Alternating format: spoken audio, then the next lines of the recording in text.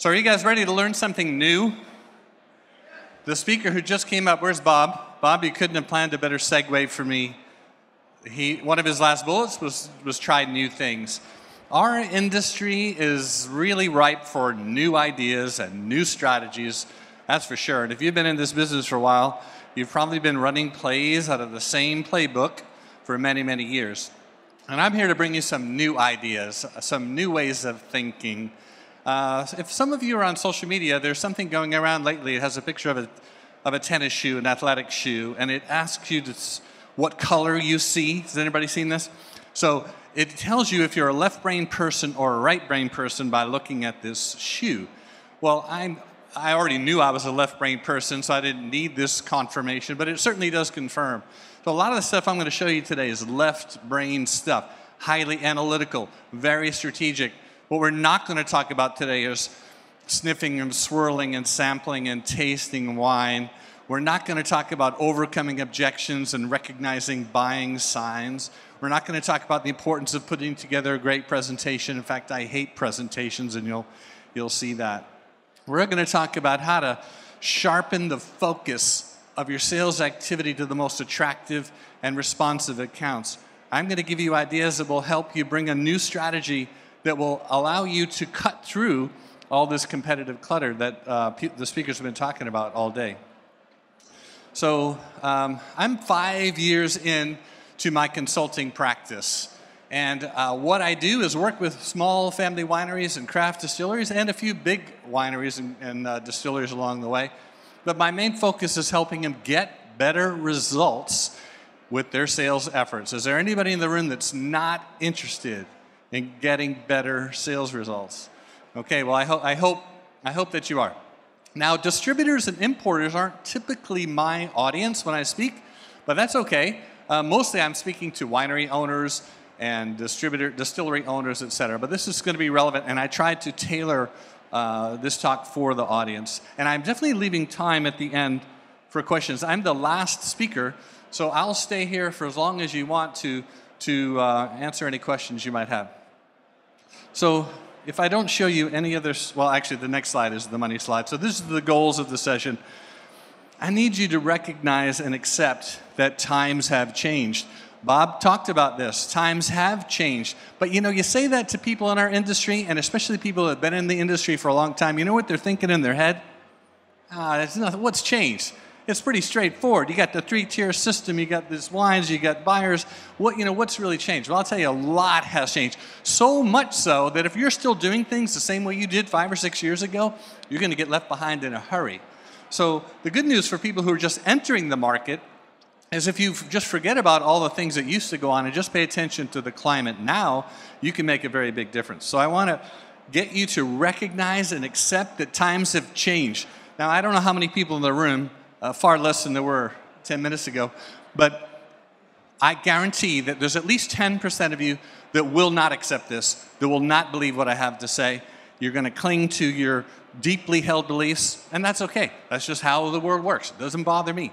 But my mission today is to get you to open your mind to some new things. That's the point number 2. Get you to open your mind about new things. And I'm going to show you them. I'm not just going to talk theory, I'm going to show you. And then give you strategies that you can start using tomorrow. In fact, depending on which coast you're on, you could probably start using them this afternoon. So here's the agenda. How has our industry changed? And it has changed a lot. And some of the slides you just saw. How has selling changed? Selling has changed so much. And yet I see people every day selling the same way that they've always done. We're going to bust some myths. I have trifocals, so reading this thing is incredibly difficult. Maybe I should just turn around. Anyway, if it looks like I've got some kind of dyslexia, it's because I can't read that thing. It's so tiny. Next time, can we get the adult version of that monitor? Where was I? Selling has changed. 3, bust some myths and deeply held beliefs. This is my favorite part. Here's where we will really part company. Some of you are going to get on board and say, well, that's really interesting. Nobody's ever showed me that. Other are going to think I'm just smoking crack. Keys to accelerating sales force performance. And let me tell you something. Here's a hint. It's not what you think. It is not what you think, the key to accelerating sales performance. if you've never read any of my blog posts, I publish quite a bit on my website, salisburycreative.com. Some of the most popular blog posts I've written have titles like, Why Knowledge is Important, but Not Nearly as Important as You Think.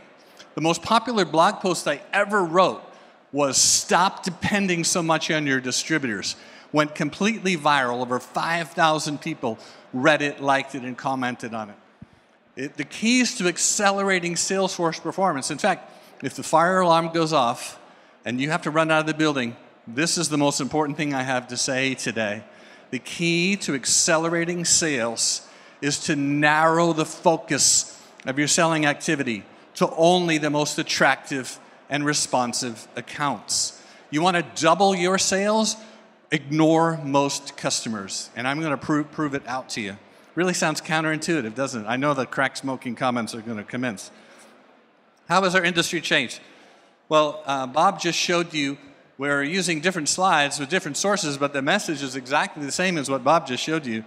This one comes from Silicon Valley Bank, and it's a few years older than the one that Bob showed. But here's the problem. There are just so few distributors today, and so many more wineries and spirits brands.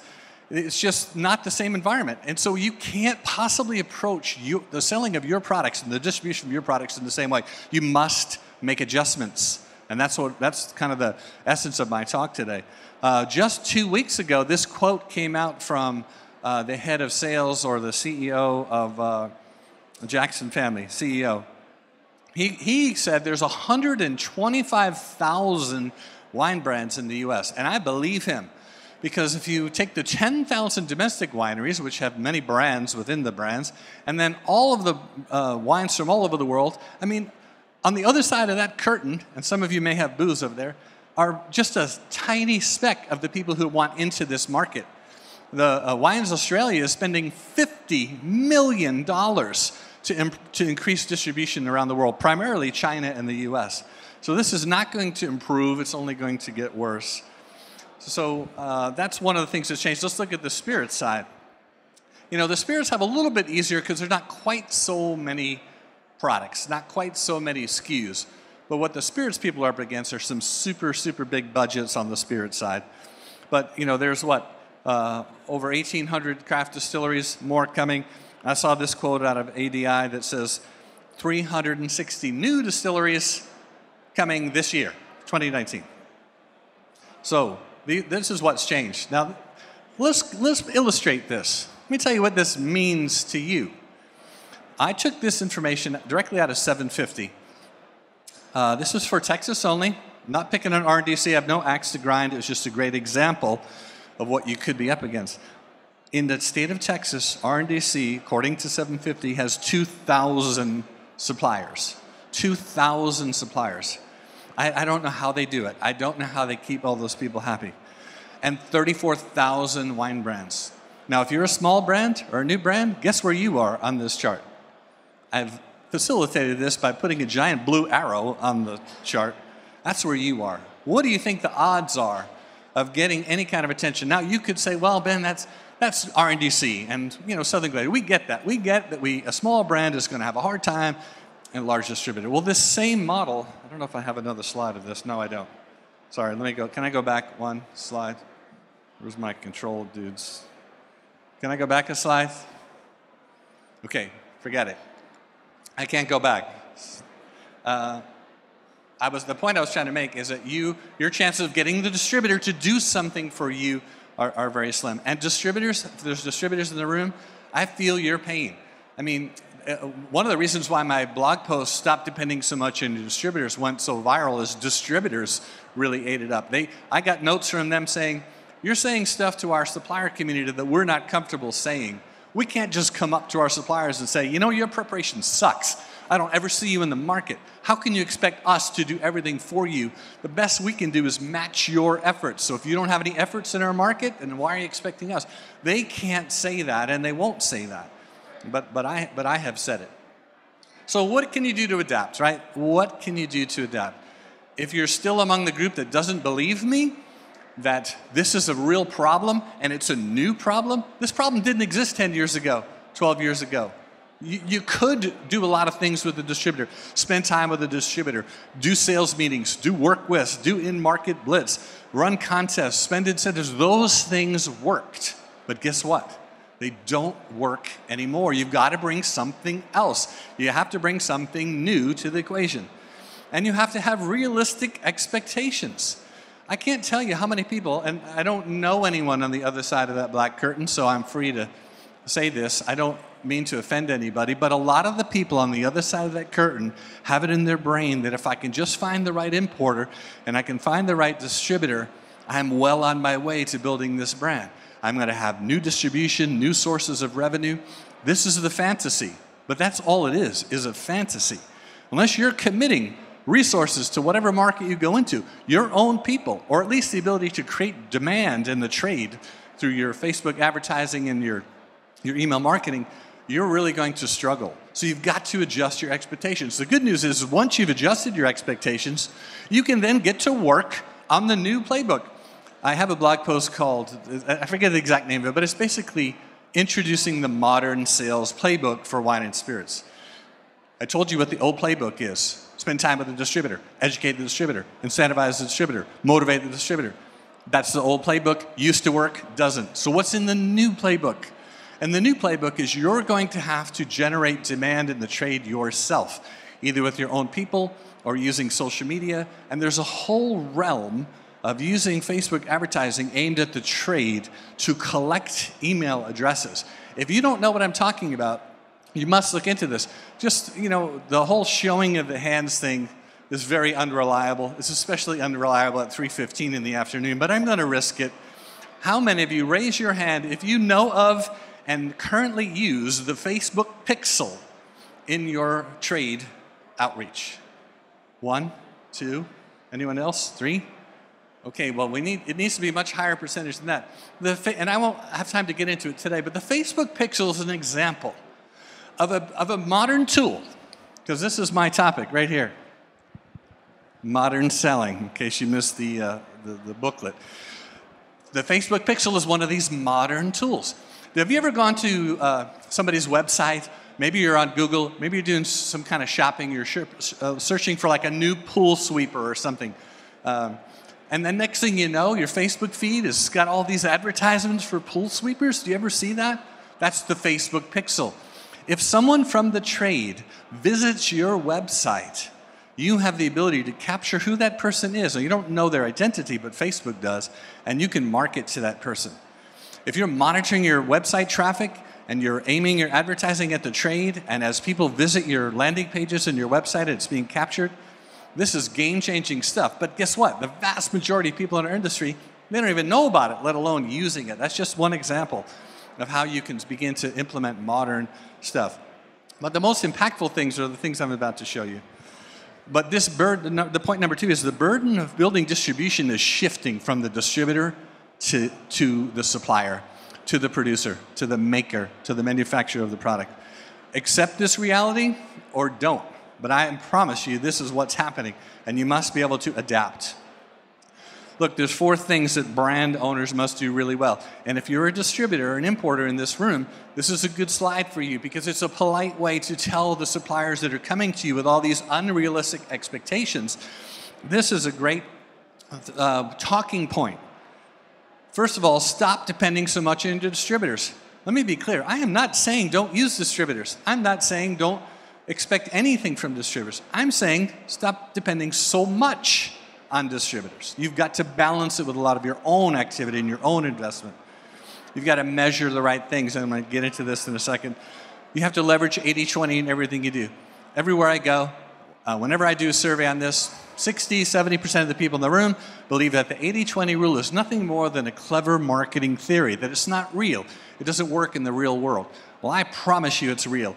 It's real for every consumer product category. It's true for every price tier in the wine business. It's true for sake. It's true for wines from Bulgaria. It's true for everything. It's true for every market. And it's especially true with how you spend your time and investment. And the 4th thing is hold your salespeople accountable for results. I'm going to end my talk today by talking about CRM. Because if you can't depend too much on the distributor and you want to employ some of these new modern strategies, you must leverage technology. You must take every available technology that will help you sell more product and improve the quality of your distribution, and you must leverage it to the hilt. So today I'm going to show you what some of that is. Are you with me so far? So let's just pause to talk about how selling has changed, because this is really kind of a pet peeve of mine. Selling is not about persuasion. Selling is not about products and product attributes. Now that's really hard to get in your head if you are the owner of a product that has nice attributes. As a little experiment, earlier today, before it got too crowded, I walked through the expo out there, and I would stop at tables at random, and I would say to the people behind the table, what's so unique about your wines? What is so distinctive about what it is you're selling? And guess what? 9 out of 9, guess what they did? They started talking about the attributes of the product. They didn't answer my question at all. They just wanted me to taste the product, here's my product. One guy talked about how long his family had been growing the grapes, and I just wanted to say, no effing deal. Everybody has that story. That isn't distinct. Wine's 600-700 years old. You're not even going to get up to the plate of how long your family's been growing grapes. Nobody cares. Anyway, I'm spitting. You know that I'm getting very passionate when I start to spit. I'm glad I'm the last speaker because I see little glistening drops on this thing. Anyway, selling has changed. It's not about the product. It's not about presentation. It's about bringing real business value to the relationship. That's been mentioned several times today. How will your wine help me satisfy my customers? How will your wine help me reduce my inventory? How do I know that if I agree to use your wine, you're going to ship it at the correct price? How do I know that if I build a following for this wine in my restaurant, that you're not going to run out of stock? Now, not very sexy, is it, to talk about supply and price consistency and service and dependability? Not very sexy at all. In fact, that's part of the problem for the wine and spirits business. What attracts people to our industry is the sexy stuff. You know, I have the palate of a wolf, and I have nothing against people who can achieve WSET 1, 2, 3, however many levels there are. I could never do that. I'm just not smart enough. My memory sucks. But the good news is, it's not really what I don't think. That's really what's going to make a big difference in this competitive environment. All that stuff is great, and I have my hats off to people who have those gifts and have worked really, really hard to achieve those certifications. My hat's off. My big message to you, though, is in today's environment, it is nowhere near enough. So let's take a quick look. How has selling changed? Just real quick. The internet. You know, buyers can look stuff up. They don't need you to get on a plane or take a bus or a train, drive all the way to their office, park, go into their office, and sit there talking about the product. They could have looked all that up. In fact, not only have they looking stuff up about your products, they're looking stuff up about you. And you know what? So I could really go off on a big tangent here, but I'll resist the temptation. You don't have LinkedIn is not just for people out of jobs. LinkedIn is the primary source by which buyers are looking at sellers. It's the primary source they're looking to know what's going on. Are these people on the ball? They're also looking at the same thing on social media. They go to your Facebook page or Instagram and they haven't seen a post in 6 weeks, or they see a bunch of people have responded to one of your posts, but nobody from your company has responded to them. You forget about how good your product is or how sharp your presentation is. The modern environment has moved way beyond that. So you cannot come to the table with that kind of game. Millennials in the workforce, not just selling, but buying. Social proof. I'm sorry, if all the people today mentioned scores and the importance of scores, I mean any disrespect to these speakers, but I am not in that camp. I don't believe that today scores are nearly as important as they used to be. If you get a good one, then leverage it to the hilt, maximize it, tell everyone, use it, that's fine. But you can't depend on that. You better have a better plan. CRM, which I'll talk about last. The death of the structured sales call. Warm up, presentation, overcoming objections, closing and asking for the buyer. A relic from the 50s. The shift from a product-based features and benefits selling to business acumen and adding real business value. Now, though, we're not going to be able to get into all that today. What I want to do today is to get you to walk out of here thinking, you know what? He might be onto something. We don't do any of those things. We're very focused on the product features and benefits. In fact, all of our selling materials and all of our training is focused on getting our salespeople to be more educated about the products. You need to have that. It's important, but it's not enough. And then empathy trumps persuasion. If you're a reader, And readers are leaders, okay? So if you're not a reader, you might want to start. But there's a book called To Sell is Human by Daniel Pink. I recommend it as recommended reading for anyone who wants to get with the modern way of selling, where he talks about this idea of empathy and really understanding what the people you're trying to sell to are up against and how you can help them. And not even necessarily a product, just you personally. But reading modern books on selling, like Daniel Pink, is a great way to join the modern era. So let's bust a few myths. My favorite part. How are we doing on time? Not too bad. Let's bust some myths, okay?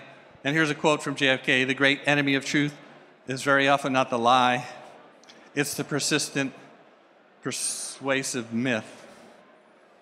That's free, by the way. Free quotes from JFK. I don't charge extra for that. So here's some myths. Now here's where we're going to really part company, okay? So if some of you feel the urge to just like get up and leave and protest, I won't take it personally.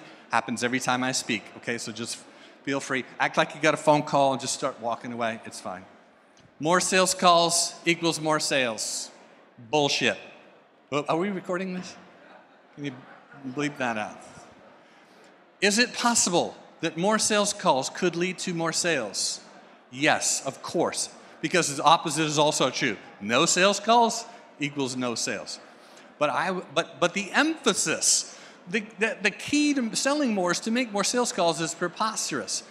Whatever you measure, you'll get more of. You want to get more sales calls? Measure the number of sales calls that people are making. You want to make more sales? Then measure the number of sales. This is a myth, and it's a trap, and it has dangerous consequences for people who put too much emphasis on this. Look, I'm starting to spit again. More customers equals more sales. This is really not true.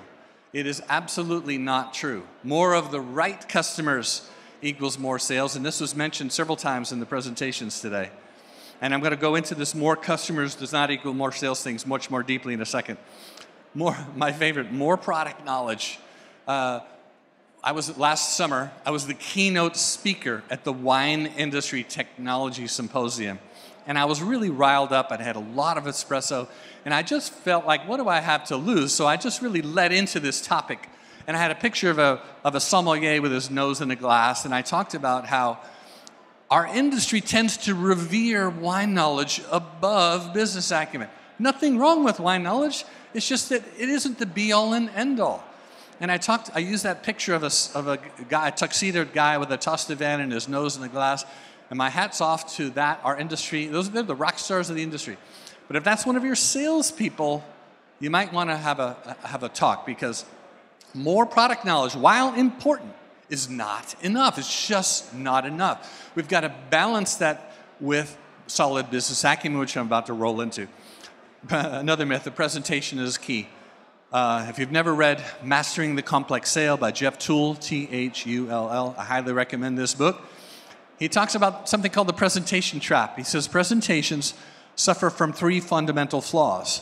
Presented way too early in the sales process, too much information, and to the wrong person.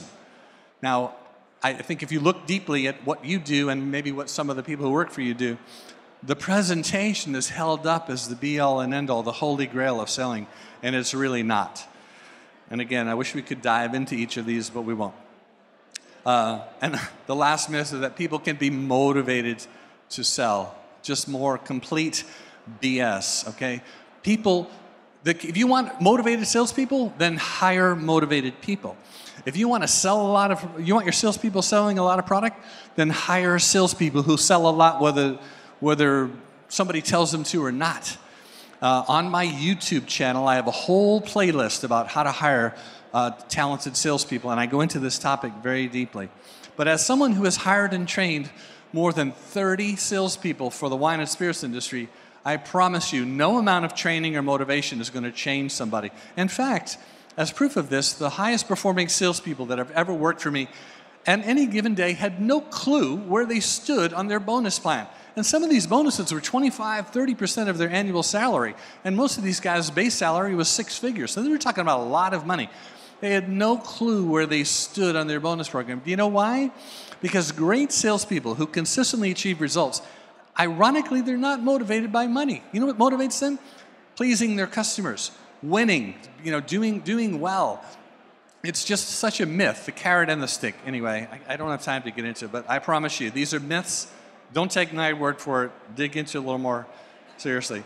Here's a life-changing book, since you're now among the avid readers of the world.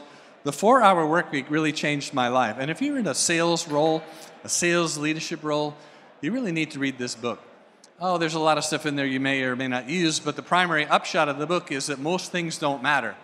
That if you have to be very disciplined in the use of your time and not allow yourself to spend time on low-value activities. So let's dive right in that. Less is more. This is a modern way of looking at sales. Very, very counterintuitive, very controversial. If you're in the more is more camp, you're going to just suffer more and more because the tables are turned against you. So let's dive into this. The 80-20 rule is real. I'm about to prove it to you. Don't take my word for it. Take your own data, test it. It's absolutely true. Now, sometimes it's 21-79, sometimes it's 30-70. The idea is the same, that most business comes from a few number of customers. You know, 80% of the traffic that's moving around Manhattan right now is on 20% of the roads. The 80-20 rule works for everything. And let me show you what it looks like in our industry. So this is taken right out of a book called, and I love the title of this book. I love it when the title of a book matches what you want out of the book, right? The Complete Guide to Accelerating Sales Force Performance. Wow, I can't get my money out of my wallet fast enough. This is a great book. It's actually a textbook from the Kellogg School of Business at Northwestern. When I read this and implemented this, it absolutely transformed my professional sales life, and here I am sharing it with you. So here's the first truth. The business is always concentrated. The business is always concentrated in the top 20 or 30% of the account base.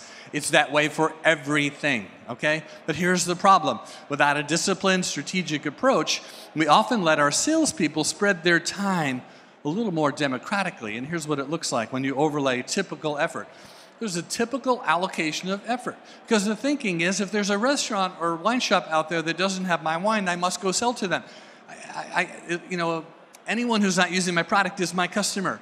This is not a smart way to think. You can't be everywhere. Time and money and people are your most limited and precious assets. You must be more strategic. The smart way to accelerate sales is to ignore the bottom third of the account base, take all the time, money, and energy that you used to spend and shift it over to the other side. If you do this, and you use a modern tool like CRM to keep track of all of this, you will dramatically accelerate your sales. And to sweeten the pot a little bit more, there's something called the 80-20-30 rule, which is if you spend any time in the bottom 1/3 of the account base, you're guaranteed to cut your potential in half. Just let that sink in for a second. Because this is why I hate the metric account sold. And you know, account sold is just a very hollow metric. It assumes that all accounts are created equal, and they most certainly are not. You must discriminate. You must ignore the bottom third. You must ignore the low value. Stay away from them, because as you can see on this chart, you get diminishing returns on that end of the spectrum. So I realize this is very controversial stuff and very unsexy, right? You guys feeling like, oh, I'm so glad I joined the wine business. This is sexy stuff. Looking at the 80-20 rule. If I'd only known, I would have joined the wine business earlier. I'm sorry, but the wine business isn't as fun as it used to be unless you're selling everything that you make, and the spirits business. So let's just look at a couple real-life examples. In the state of Texas, we're able to access how much taxes restaurants pay for liquor, beer, and wine. So I went in and I pulled out the gross receipts for spirits on the top 2,000 accounts in Texas. Does the shape of that graph look familiar? Yes, the business is concentrated. Let's take a look at, so here, 26% of all accounts. So now this is the top 5,000 accounts. 26% of all the accounts drive 80% of the business. So any time spent in the bottom tail end of this account base, you're wasting your time. You're never going to achieve your goals. Same thing with sales in the top 100 American whiskeys. The business is concentrated. Comes out of my life as an on-premise chain VP. The top 20 chains do half of all the business. 20 chains, half of all the business. I was really able to accelerate our sales at St. Michel Wine Estates by ignoring 40 or 50 chains and just stop calling on them, put all that time and energy into the top 20, and it had a dramatic effect on the business. But 21% of the chains do 80% of the business. Here's retail accounts in the state of Massachusetts. The chart looks exactly the same. Here's the 500 distributor sales reps in the US. It's the same. One time I was working with one of my clients and I was going over the strategies for each of the people on the sales team, and the woman who was managing this one state said, one of my goals is to get to know all the sales reps. This year I want to get to know all the sales reps of the distributor. And I said, that's a huge mistake. Get to know the top 5 or 6 that are selling the most of your wine and find 1 or 2 that should be selling the most that are not, and that's where you live. Because you'll get a much bigger bang for your buck. So leveraging the 80-20 rule, there's lots of ways to do it. We have this confusion where we think lots of sales, it feels good, right? Lots of sales, lots of activity, lots of sales calls. I have this saying that show me a salesperson who's sweating and harried, and I'll show you a salesperson who has no strategic plan. They've sold out to the god of activity. They think that activity is what the game is about. It is not. Activity is only useful if it yields results. And in our industry, right now, you can't afford to allow activity to be the primary thing you're after. So, given the fact that the 80-20 rule is true every time and in all cases, then how can you adapt? You can start putting this stuff into place right away. First of all, stop treating all accounts as if they had the same value. They do not. Accounts sold is a terrible metric. A better metric is, where are the accounts that are doing most of the business? What's our distribution like in those accounts? Because if I can get a wine by the glass placement that yields 5 cases a week, why would I bother chasing all this business where they buy once or twice and maybe even never again? You must be able to measure the one and done accounts. You have to have a system to measure the people who bought one time and never again. This is why I hate sales blitzes. I have and maybe you're a distributor in the room and you hate them too, but you're not allowed to tell anyone. You couldn't ever utter those words that you hate sales blitzes, but I can. I have a blog post called The Pointless Futility of a Wine Market Blitz. You should check it out, forward it to all your supplier friends. And I put the word friends in parentheses. Anyway, accounts sold, it's not a great measurement. Identify the 20% and restrict your activity to them. You'll see a dramatic increase in your selling. And as much as possible, avoid low-value activities. You should have a not-to-do list. You should have a stop-doing list.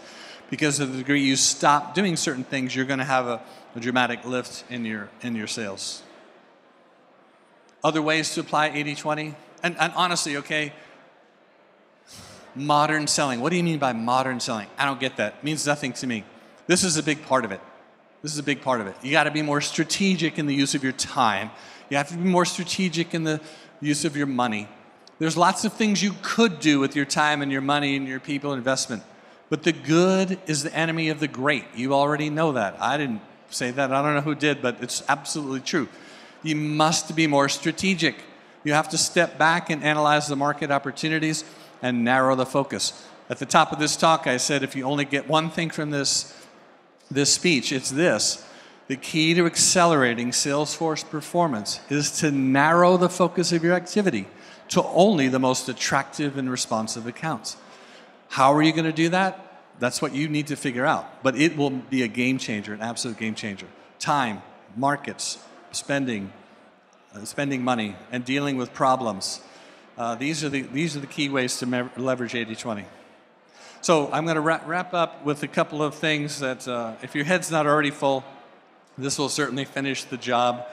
Leveraging data, technology, and the best practices. Sorry, not very sexy.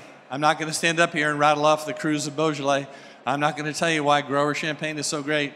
Don't really give a shit. I'm sorry, but this is how you're going to make a difference in your selling. If you're not familiar with the modern tech tools for the wine and spirits industry, you might want to start looking it up and researching them. Start with these. These are all CRM providers.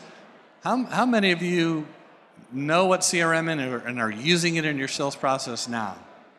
Okay, good. But if you look around, why isn't everyone's hand up? It's 2019. I don't know how you're keeping track of all your activities unless you're using a cloud-based, mobile-friendly CRM. I don't know how you do it. You're either doing it in an Excel spreadsheet or worse, on a legal pad, or maybe some people use their email inbox as their filing system. It is, our industry is not the most cutting edge. I get that. But this is something that's within your control. Someone earlier today, I think it was Eric, talked about the things that are within your control and the things that are without your control. This is certainly, leveraging technology and data is well within your control. I realize it's not very sexy. So this is a slide you can read later. You're going to get a copy of all these slides. I just want to help you make this distinction that reporting and analytics isn't CRM, okay? I ask a lot of people, hey, are you using CRM? They're like, oh yeah. Well, what CRM system do you use? Oh, we use TradePulse. Or we use, BDN, or we use VIP. I'm like, well, that's not CRM. Those are reporting and analytics tools. Oh, well, we get all of our CRM from the distributor. We use their report. That's not CRM. CRM is the things on the right. The tracking attributes of specific accounts. Like, let's say that you make a very high-end wine, something that wholesales for $40, $50 a bottle. Wouldn't it be nice to know all the restaurants in any particular market that had a Corvin by the glass program, like a whole section of their wine list where they're pouring more expensive wines using Corvin? Wouldn't that be a great list to have? Well, once you get that list, you can designate it that way in your CRM, and now you can track all activity investment against that specific list. You can make all these sub-lists of targets according to what it is you're trying to sell. What if you had a list of all the restaurants in your city that poured expensive champagnes by the glass? You could, in your CRM system, since that's an attribute of an account, they pour expensive champagne by the glass, you can track that. This is just a few examples of some very specific things. One of the things that I like to keep track of in my CRM is which restaurants have outdoor seating. Because I will tell you, restaurants with outdoor seating do 3-4 times the wine volume and spirits volume than restaurants that don't. And private dining is a game changer. Restaurants that have significant private dining space do 10 times the wine volume of an average restaurant. If you had a list of all the restaurants in your city that not only that had private dining, but how many private dining rooms do they have? What's their total seating capacity for private dining? Those are the kind of things that go into your CRM system. Anyway, just a couple of examples. Okay. You'll get this later. This is my recommended reading list. If you haven't read a book on sales in the last 10 years, it's a good time to start. When I talk about modern selling, this is what I'm talking about. You can't be thinking in the old ways if you want to compete today. Okay? And feel free to follow me on Facebook, follow me on Instagram. I have a YouTube channel. Follow me on Twitter. Don't follow me in real life. That would be really creepy. Okay? So, I wanted to save some time for questions. Now, don't you feel bad for the people who left early? Don't you just feel terrible for them? I do. Okay. Also, I am over here with the mic, and we lost Jeff because he had to go do something else. So I'm wearing heels. So just give me a wave, and I will make my way to you. I promise. Questions? Oh, good.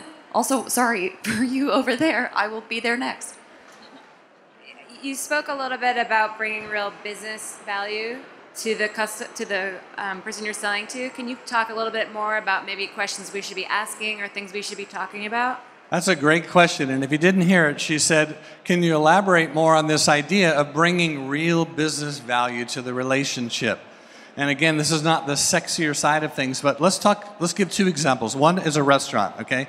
If you've ever worked in a restaurant, one of the biggest pains in the neck is running out of product. Why do restaurants run out of product so much? Because they don't have adequate storage space. And so if one of the things you can do is if you're working with a restaurateur and they're thinking about putting your wine by the glass, you can sweeten the pot a little bit by saying, look, Here's my cell phone number. Here's my home phone number. If you run out of stock, someone will show up with more product. I will not let you run out of stock. Furthermore, I'm going to check the distributor's inventory every single day. And if it's not in inventory, I'm going to find out when is it shipped and on order, when is the order due to arrive. I'm going to manage the supply chain for this so you will not run out. Now let me tell you something. You get something on a banquet list at some restaurant that does a lot of banquets, running out is the absolute kiss of death. You could sell hundreds of cases a month in one of these accounts. And what they want more than anything is that somebody's watching out for the inventory. Another thing is making sure that whatever price you quote, it gets shipped at that price. Do not leave that up to the distributor. They've got a million transactions to handle. They don't, if it ships at the wrong price, they certainly don't mean it, but somebody has to take responsibility for that. So adding real business value to a restaurant is about service, dependability, and trust. That you're going to be there to support that placement. You're going to come back and train their staff. You're going to do whatever it takes. That's bringing real business value. Because let me tell you, every restaurant wants one of three things: grow revenue, control costs, improve guest satisfaction. How is your product going to help me grow revenue, control costs, and improve guest satisfaction? Oh, they'll take the lowering of costs, but that's not nearly as important to them as the controlling of the costs. So service, dependability, trust, that's real business value, okay? The fact that you stir the lees of your Chardonnay twice as much as someone else doesn't mean squat in a business environment. There's thousands of Chardonnays they could use. In a retail environment, same thing. Being dependable, being accessible, showing the customer that there is a market for this product. This is why the social media thing is so important. You need to have tens of thousands of real, organically grown fans on your Facebook and Instagram, because that is how something you can leverage to the placements you make. That's real business value. Why should I put your Chardonnay in? I'll tell you why. We have 6,000 Instagram followers in this market alone. And if you don't know how to tell where all your followers are geographically, you need to either change agencies or get somebody in place who does, because all that stuff's available. Does that help? Another question. Man with the hat, you had a question.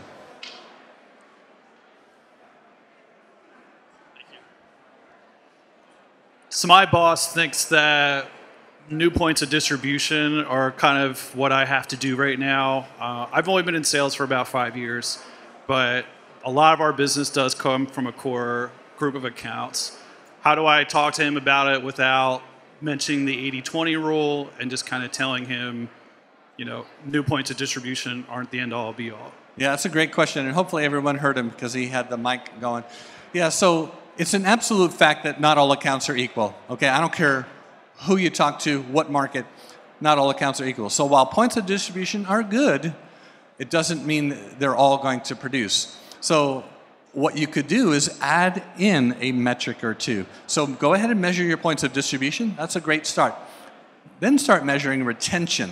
How long does the average account that uses our product continue to order it month to month? Start measuring retention. And also measure velocity. Velocity is sales per point of distribution. So go ahead and let your boss measure distribution, and you go get it. But you need to introduce them to new metrics. I want to know the sales per point of distribution, and is my sales per point of distribution going up? You must monitor those things. The good news is all these modern tools that I'm talking about allow you to do this very, very easily. You can look it up on your phone. No special reports or tools required. So all accounts are not equal.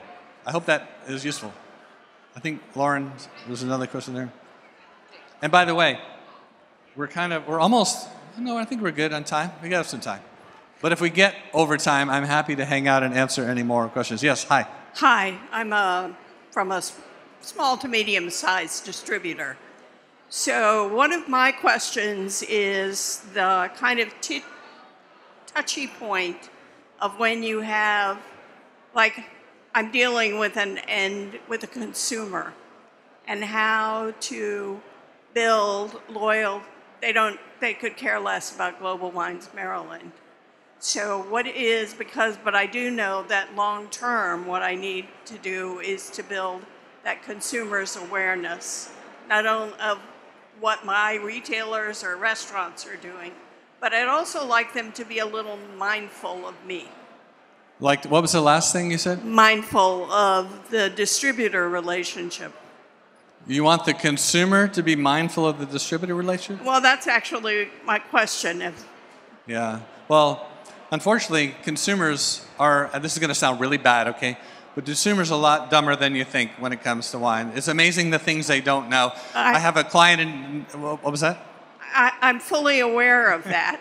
Yeah, so I'll get to, let me answer your question. But I do think that there is, that if they know that they like this wine and it comes from that person, they're more likely to buy another one. Yeah, I have seen I don't think that's a realistic, it's too much of a stretch for consumers to somehow latch on to distributor connections. It might happen, but it's very rare.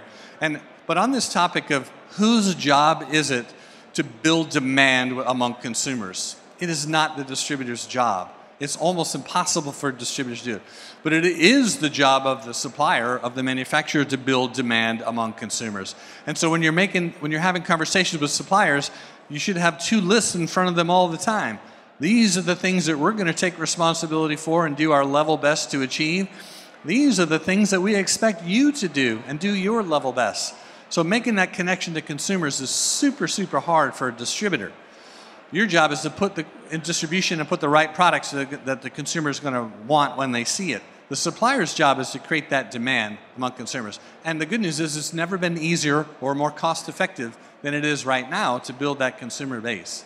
So you sound like someone who really cares about doing the right thing for your customers and your suppliers. And yeah, it's just, that's a really big leap to expect to somehow bring the consumers along. One of my New Zealand clients just spent a fortune on this big study, and they were shocked to learn that the average consumer who's a fan of Marlborough Sauvignon Blanc, New Zealand Sauvignon Blanc, didn't know that Marlborough and New Zealand were part of the same thing. We give consumers too much credit, the average consumer too much credit for what we think they know. Do we have more questions? We have time for one more. If one more? Someone has one. And then I'm happy to hang out if anyone has more. No? Good. Also, we are lucky enough to have Ben back with us tomorrow, so you'll be up at the front for a little bit and also around tomorrow if anyone has any questions. Yes, if you weren't bored enough today, come back tomorrow. I'll bore you for another hour. Thank you all very much. Thank you, Ben. Yeah.